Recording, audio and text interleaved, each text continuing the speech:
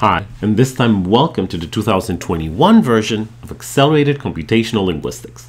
My name is still Rolando, and even though we're going to be using many of the videos from the 2020 class, I still wanted to welcome you and to tell you a little bit about the structure for this year's class. So the pandemic's still here. We're still in the middle of the COVID emergency, so we're going to be using these guiding principles as we move through the class. The most important of which is compassion. Right now, our priority is still our health, both physical and mental, and we all need to be mindful of each other's well-being. I'm going to try to do this towards all of you, and I expect you to do this towards each other. To be always mindful when you're interacting with everyone else, and to make sure that, you and your friends are doing well, and to speak up if there's any way we can help you with. All interactions need to be respectful in the class. We're going to be using means of communications that are mostly digital, for example, Slack, Canvas, emails. So please always keep in mind that you should treat these interactions as if they were face-to-face interactions and apply the same respect you would to a person standing in front of you as you would in any of these written communications. Finally, we're going to be mindful of solidarity through the class. We are all learning, and we're going to create an environment, as a matter of fact, a community, where we can all feel comfortable asking questions, enriching each other's personal projects from our feedback, and where, for example, if you're stuck or if you have a problem with the class, you're always comfortable asking a question to the TAs, to other students, or to myself. And again, if you ever feel like you're stuck, like there's something you need help with, never be afraid to speak up, and we'll figure it out together somehow. The evaluation for this year is going to be slightly different. It's going to have 3 parts. The first one is weekly programming exercises. Each week you're going to have a short assignment related to whatever we studied that week. We're also going to have ethics questions twice in the quarter. There's a lot of ethical issues with work in natural language processing. So first we're going to have a discussion, and later in the quarter you're going to write either an essay or a creative project related to these. Finally, we're going to have a final project. And this is the final project that you are going to propose. You're going to work on whatever you're interested in or whatever is helpful to your career or your work. It's going to be split in 4 parts. First, you'll propose the project. You'll develop the proposal more fully. You'll give us a presentation so that I and your classmates can give you feedback. And then you're going to do a write-up as if you were submitting it to a conference. We're going to be using 2 textbooks. The first one is the Jurafsky and Martin Speech and Language Processing. We're going to be using the 3rd edition. It's a book so new that it hasn't been finished. They haven't finished writing it yet. We are going to be using the current drafts, and whenever there's a chapter that is not ready yet, we're going to be using the chapters from the 2nd edition. Both of these, by the way, are free and available online.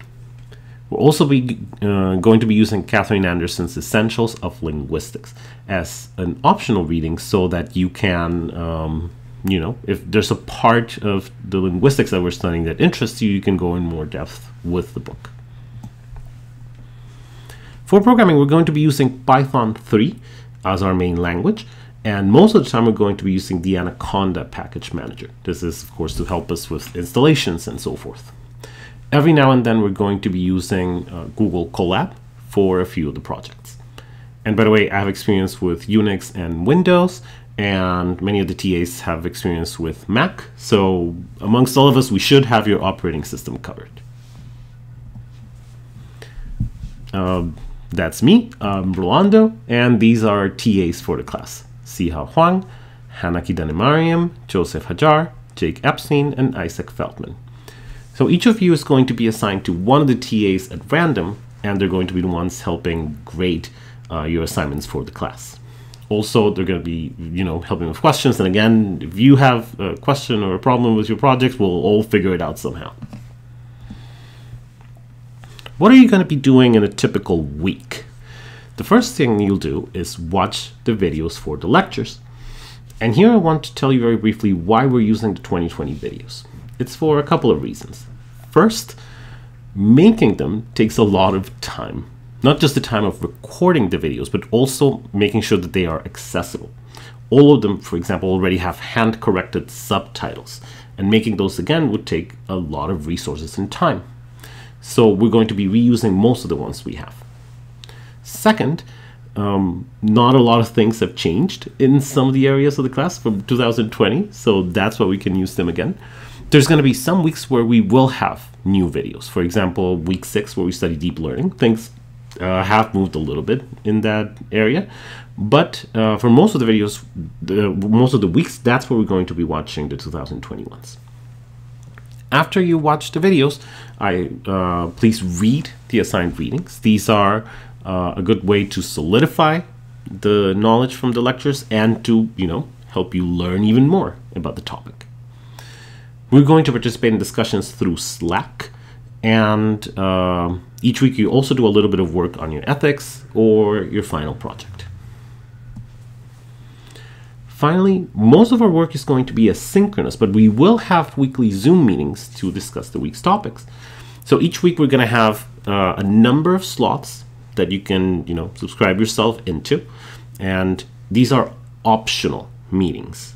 You don't need to come to the meetings, but they will be helpful if you learn by discussing. They'll also be useful for meeting the rest of your classmates in the class and so forth. The Calendly link to those meetings is going to be on the campus. I'll also have Zoom office hours in case you want to have one-on-one meetings or you have some questions. And during the first week, I would love to meet all of you. So if possible, please go to the Calendly link and set yourself up for one of the weekly meetings. And yes, let's get started.